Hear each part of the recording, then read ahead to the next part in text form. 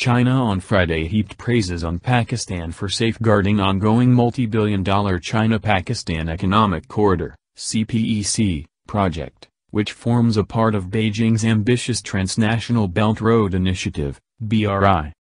Efforts of Pakistan Army in safeguarding CPEC security are highly appreciated. We look forward to close cooperation with Pakistan to ensure the security of CPEC, the Express Tribune quoted Chinese Central Military Commission (CMC) Vice Chairman General Zhang Xia, as saying. China's General Zhang remarked during his meeting with Pakistan Chief of Army Staff (COAS), General Qamar Javed Bajwa at General Headquarters (GHQ) in Rawalpindi.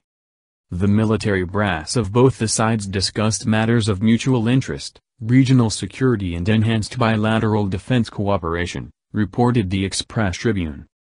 China and Pakistan are iron brothers, all-weather friends and strategic partners.